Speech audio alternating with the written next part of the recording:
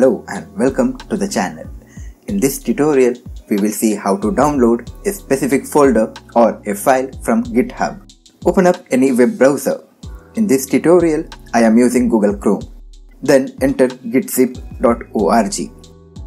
Gitzip is an extension that can make subfolders and files of GitHub repository as compressed zip file and download it. Gitzip is an extension freely available for Google Chrome and Firefox. Click on the button to install the extension. Click on Add to Chrome. This will add the extension to Google Chrome.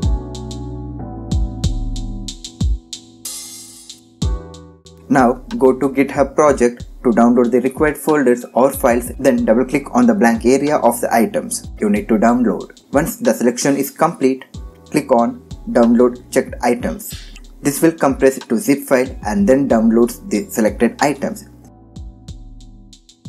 Here you can see the selected items have been downloaded. If you are using any other browser or need to download the files without an extension, then you can click on Download subfolders or files online.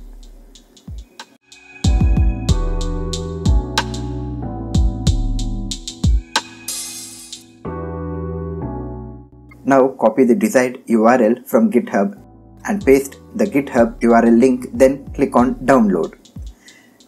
This will check the URL and then starts to download the files by compressing it to zip file. If you want to view the files of the URL before downloading, then click on Search.